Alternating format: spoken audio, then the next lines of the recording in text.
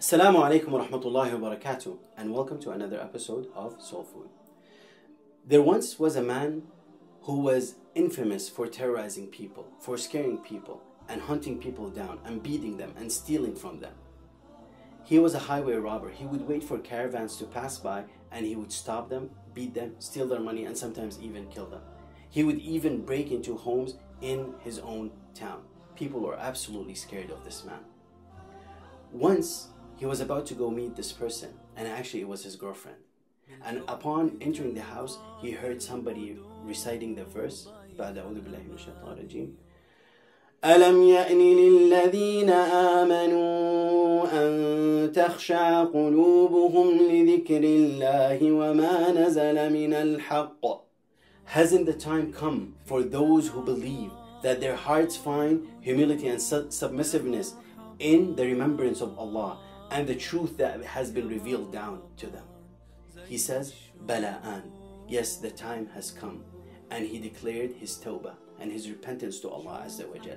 And later he became one of the most famous scholars and worshippers in Islamic history. His name was Al-Fudayl ibn Iyad. And some people even nicknamed him Abidul Haramain, the one who would be worshipping Allah the whole time, either in Mecca or in Al-Medina. The fact of the matter is that this kind of story is not unique to Al-Fudayl ibn Iyad. If we look at the lives of the scholars and the great worshippers in the history of Islam, we find that they did not always have the best of relationships with Allah Azza wa Jal. Yet one day, they realized that they should make tawbah to Allah Azza wa Jal and repent back to Allah and change their life around. And hence they became the best of scholars and the best of worshippers. There is an interesting narration where the Prophet Muhammad sallallahu alaihi wasallam actually makes dua against a person who reaches Ramadan yet is not forgiven by the end of Ramadan. And subhanallah, how could a person be given such an opportunity of Allah's mercy and His blessings and His forgiveness, and he is unable to be forgiven by Allah subhanahu wa ta'ala because they fail in the pursuit of pleasing Allah Azza wa Jal. Allah subhanahu wa ta'ala says in the Qur'an, say or tell my servants who have transgressed against themselves by committing sins, لا تقنطوا.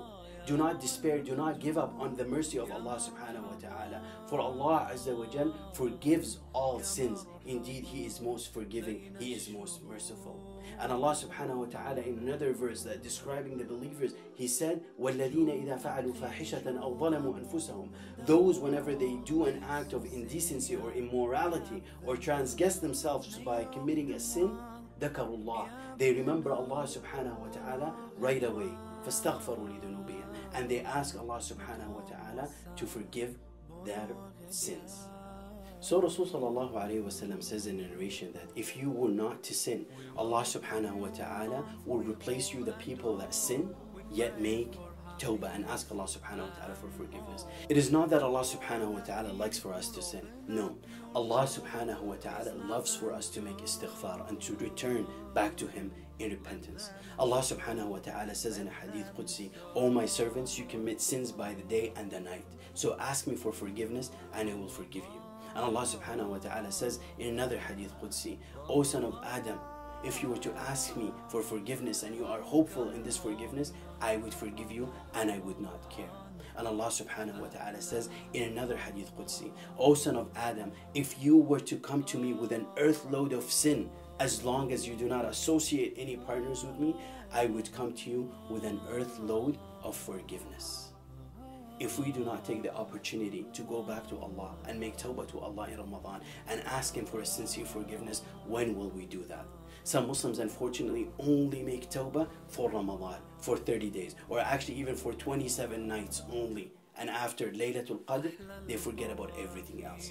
This is not the true tawbah that we should be making. Allah subhanahu wa ta'ala says in the Qur'an, يا أيها الذين آمنوا توبوا إلى الله توبة نصوحا عسى ربكم أن يكفر عنكم سيئاتكم ويدخلكم جنات تجري من تحتها الأنهار. O you who believe, make a sincere, a complete tawbah to Allah Azza wa Jal, so that Allah subhanahu wa ta'ala will forgive your sins and your mistakes, and Allah subhanahu wa ta'ala will admit you to paradise, to Jannat, in which rivers flow underneath. I ask Allah subhanahu wa ta'ala to grant us a sincere tawbah, and to grant us the path and the ability to continuously make dua and to ask Allah subhanahu wa ta'ala to forgive us and to admit us in Jannah. Thanks for watching, and we'll see you in the next episode of Soul Food. Wassalamu alaikum wa rahmatullahi wa barakatuh.